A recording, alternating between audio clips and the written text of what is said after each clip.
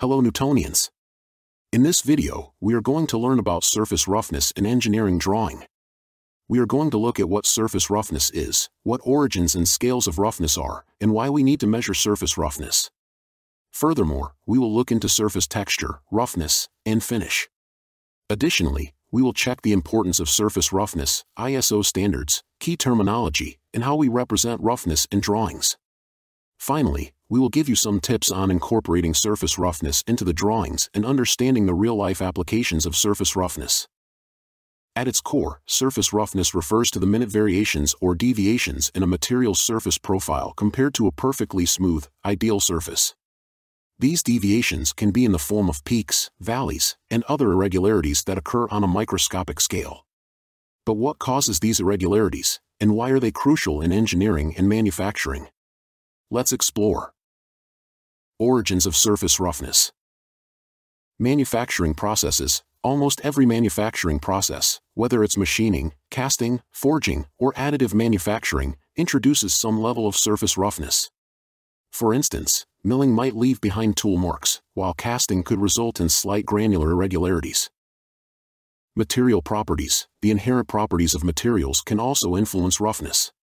For example, the grain structure in metals or the composites fibrous structure can lead to natural surface irregularities. Environmental factors. Over time, external factors like wear, corrosion, or even the deposition of contaminants can alter a surface's roughness. Scales of roughness. Surface roughness can be categorized based on the scale of observation. Macro roughness. This is a roughness that can be felt by touch or even seen by the naked eye. Examples include the texture on a concrete wall or the grooves on a vinyl record. Micro roughness. This refers to irregularities that are typically observed under magnification. It's this scale that engineers often refer to when discussing surface finish in manufacturing. Nano roughness. With technological advancements, we can now observe and measure roughness at the nanometer scale. This is especially relevant in industries like semiconductors or advanced coatings. Why measure surface roughness? The importance of measuring and specifying surface roughness lies in its impact on the functionality and performance of a component. For instance, a hydraulic cylinder needs a specific roughness to retain a thin film of oil, ensuring smooth motion and reducing wear. In optical applications, a mirror might require an extremely smooth finish to reflect light accurately. Understanding surface roughness is not just about achieving a smooth finish. In many cases, a controlled level of roughness is desirable. For example, certain adhesive bonds might require a roughened surface to achieve optimal adhesion. In essence, surface roughness is a nuanced and multifaceted parameter that plays a pivotal role in determining the performance, aesthetics, and longevity of a wide range of products and components. Surface finish, surface roughness, and surface texture. Surface finish, surface roughness, and surface texture are terms that are often used interchangeably in various industries. However, they have distinct meanings, especially in the context of manufacturing and metrology. Let's break down the differences. Surface texture. Definition: surface texture is the broadest term among the three. It refers to the intricate pattern or arrangement of the surface's deviations from its nominal or ideal form. Surface texture encompasses all the irregularities you'd find on a surface, and it's a combination of all the microscopic features present. Components. Surface texture can be broken down into three main components: waviness, larger scale, more spaced out irregularities; roughness, finer, closely spaced irregularities; and flaws, defects or unintended deviations like scratches or pits. Representation. The surface texture is often represented using profile traces, which are graphical representations of the surface's deviations across a specified length. Surface roughness. Definition: surface roughness is a subset of surface texture. It specifically refers to the finer, closely spaced irregularities on the surface. These irregularities are usually introduced by the manufacturing process. Measurement. Surface roughness is quantified using parameters like RA, average roughness, RZ, mean peak-to-valley height, and several others. These parameters provide specific values in micrometers or microinches that describe the surface's roughness. Importance. Surface roughness is often a critical parameter in manufacturing because it can influence properties like friction, wear resistance, and the ability of surfaces to form seals. Surface finish. Definition: surface finish is a more general term that refers to the overall quality or appearance of a surface. While it often includes considerations of surface roughness, it can also encompass other attributes like coating quality, presence of defects, and aesthetic appeal. Context: the term surface finish is often used in contexts where the visual or tactile quality of a surface is of importance. For instance, in consumer products, a good surface finish might refer to both the tactile feel and the visual appeal of the product. Representation: surface finish might be specified using roughness parameters, but it can also include specifications related to coatings, treatments, or even visual inspections. In summary, surface texture is the all-encompassing term that describes all the deviations and irregularities on a surface. Surface roughness specifically looks at the finer, closely spaced irregularities and is quantitatively measured. Surface finish is a broader term that considers the overall quality or appearance of a surface, which can be influenced by roughness but also includes other factors. The importance of surface roughness. Understanding and controlling surface roughness is vital for several reasons. Friction control. Bearings. In bearings, the right surface roughness ensures that there's adequate lubrication retention while minimizing direct metal-to-metal contact, reducing wear and heat generation. Clutches and brakes. The roughness of clutch and brake surfaces can influence the coefficient of friction, affecting the performance and lifespan of these components. Wear and tear. Gear teeth. The roughness of gear teeth can influence how gears mesh and wear over time. A smoother finish can reduce pitting and other wear mechanisms. Engine cylinders. The walls of engine cylinders are intentionally textured to a specific roughness to aid in oil retention, reducing wear on the piston rings. Aesthetic appeal. Consumer electronics. The feel of a smartphone or a laptop surface can influence a consumer's perception of its quality and luxury. Automotive finish. The paint finish on cars, especially luxury models, demands a very smooth surface to achieve a mirror-like reflection. Sealing efficiency. Hydraulic pistons. The surface roughness of hydraulic pistons and their cylinders can influence how effectively they seal, impacting the efficiency and reliability of hydraulic systems. O-rings. The mating surfaces for O-rings need to have a specific roughness to ensure a proper seal without excessive wear on the O-rings. If you want to learn more about the reasons for controlling surface roughness, check the article on our website. The link is in the description. ISO standards for surface roughness. ISO 21920-1-2020 is the current international standard that specifies the terms, definitions, and surface texture parameters. This standard is a part of a series that focuses on the methodology and instruments for determining the surface texture. However, the ISO 1302 standard is still widely used for specifying surface roughness. Moreover, most CAD software still uses ISO 1302 standard symbols to indicate the surface roughness. For this reason, we will use ISO 1302 standard symbols, but we will draw a parallel with the ISO 21920-1-2020 standard symbols. Key terminology. Section length, LR. Definition: the length over which the surface profile is evaluated. It's a critical parameter when measuring and interpreting roughness values. Significance: different section lengths can yield different roughness values for the same surface, so specifying and standardizing the sampling length is essential. Note: ISO standard defines units of roughness measurements as micrometers. RA, average roughness. Definition: the arithmetic average of the absolute values of the profile height deviations from the mean line, measured within the section length. Significance: RA is one of the most commonly used parameters to describe surface roughness. It provides a general sense of the surface's overall roughness but doesn't capture peak-to-valley extremes. RQ, root mean square, RMS, roughness. Definition: the square root of the arithmetic mean of the squares of the profile height deviations from the mean line, measured within the section length. Significance: RQ is similar to RA but gives more weight to extreme values. It's particularly relevant in applications where wear or fatigue is a concern. RZ, maximum height of the profile. Definition: the average difference between the 5 highest peaks and the 5 lowest valleys in the profile. Significance: RZ provides a measure of the extremes of the surface texture, making it useful for applications where these extremes might be critical, such as sealing surfaces. RT, total height of the profile. Definition: the distance between the profile's highest peak, RP, and lowest valley, RV, within the section length. Significance: RT provides a single value that captures the full vertical extent of the surface irregularities. RSM means spacing of profile irregularities. Definition: the average distance between consecutive local peaks within the section length.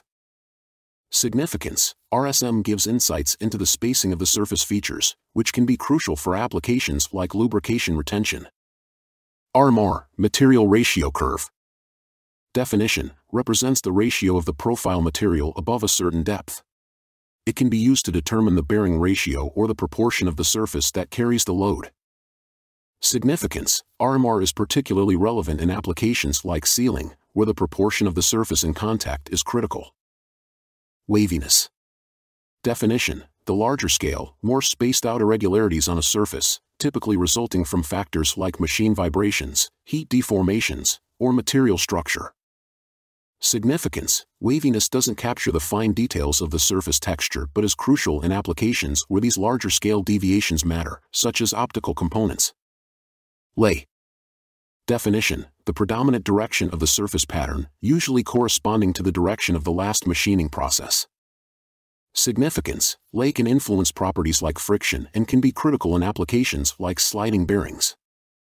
Representing surface roughness on drawings. The requirements for the surface quality are defined on the engineering drawings with the use of graphical symbols. In the table, you can see both the graphical symbols according to ISO 13002 and ISO 21920-1-2020.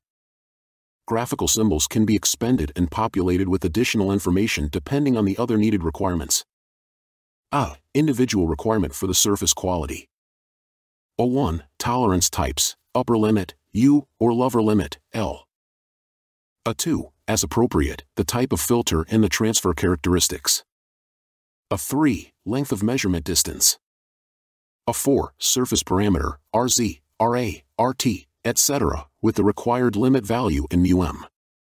B. If needed, the second requirement for surface quality. C. An indication of the production process, surface treatment, coating. D. A symbol for the direction of surface grooves. E. Machining allowance in mm. F. An additional circle representing all around the application. Additionally, let us now look at the symbols for the direction of the surface grooves. Pause the video to read it through. Common roughness height values. We created a 2-page document with common roughness height values achievable with different manufacturing techniques. Download it for free on our website. Tips on incorporating surface roughness in design. Here are some tips for incorporating surface roughness in design. Understand the application. Always start by understanding the specific requirements of the application. Does the component need to slide, seal, transmit heat, or reflect light? The function will dictate the surface finish requirements. Specify clearly. When detailing surface finish requirements on drawings, be clear and specific. Use standardized symbols and ensure that the required parameters, like RA or RZ, are explicitly mentioned. Material matters. Different materials respond differently to machining processes. For instance, soft aluminum might achieve a smoother finish than hard stainless steel under the same machining conditions. Always consider the material's properties when specifying surface finish. Consider post-processing. Sometimes, achieving the desired surface finish directly from the primary manufacturing process can be challenging or expensive. In such cases, consider post-processing methods like polishing, grinding, or honing to achieve the desired finish.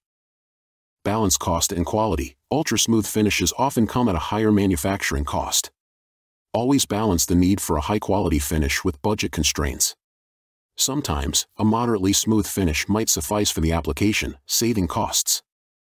Think about assembly. If the component is part of an assembly, consider how the surface finish will interact with mating parts.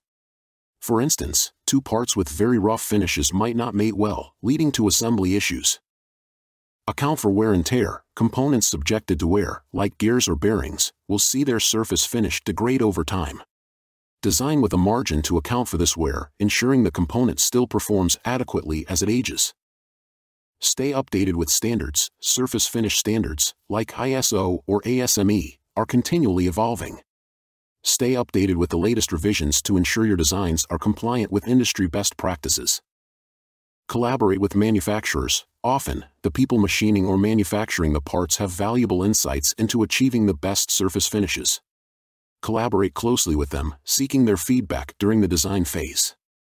Test and validate. Whenever possible, prototype and test your designs, especially if the surface finish is critical. Real-world testing can reveal issues that might not be apparent in theoretical analyses or simulations. Consider environmental factors. In corrosive environments or where there's a risk of contamination, the surface finish can play a role in the component's resistance to these factors. For instance, smoother surfaces might be less prone to corrosion or bacterial growth. Stay curious and keep learning. The world of manufacturing and materials science is continually evolving. New techniques, tools, and processes emerge that can offer better surface finishes or more cost-effective solutions. Stay curious and invest time in learning about these advancements. By keeping these tips in mind, you can make informed decisions, ensuring their designs are robust, functional, and cost-effective. Tips on understanding the real-life application of surface roughness. Visit manufacturing facilities/departments. One of the most effective ways to understand the real-life implications of surface roughness is to see it in action.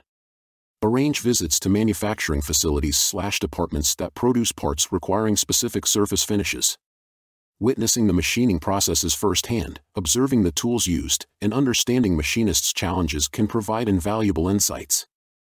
Engage with experienced professionals. Collaborate and communicate with seasoned professionals in the field, such as machinists, quality control inspectors, and materials scientists. These experts often have years of hands-on experience dealing with surface roughness issues and can provide practical insights that aren't found in textbooks. Analyze failed components. If possible, study components that have failed in service due to issues related to surface roughness. Analyzing wear patterns, understanding the reasons for seal failures, or examining how surface corrosion initiates can provide a deeper understanding of the criticality of surface roughness in real-world applications. Stay updated with industry case studies. Regularly read industry journals, attend webinars, and participate in workshops or conferences. Case studies presented on these platforms often delve into real-world challenges and solutions related to surface roughness. Experiment and prototype. If you're in a position to do so, create prototypes with varying surface finishes and test them under real or simulated conditions. Observing how different surface roughness values impact performance can be enlightening. Join professional organizations. Organizations like ASME, SME, or ASM International often have resources, courses, and seminars dedicated to topics like surface roughness. Being a part of such organizations can provide access to a wealth of knowledge and networking opportunities. Surface roughness, texture, and finish are more than just metrics or parameters on an engineering drawing. They are the embodiment of the intricate interplay between design intent, manufacturing processes, material properties, and real-world functionality. As we've explored, the details of a component's surface can profoundly influence its performance, longevity, and interaction with its environment and other components. For mechanical design engineers, understanding and effectively specifying these parameters is not just about adhering to standards or achieving a desired aesthetic appeal. It's about ensuring that the component or assembly functions as intended, remains reliable throughout its life cycle, and delivers value, whether it's in the form of efficient operation, reduced maintenance, or enhanced user experience. Did you learn anything new in this video? Let us know in the comments below. Do you like our videos? Then, give us a thumb up, comment, and share it with your friends, colleagues, and on your social media channels. And if you want to become a part of the Newtonians, make sure to subscribe to our channel.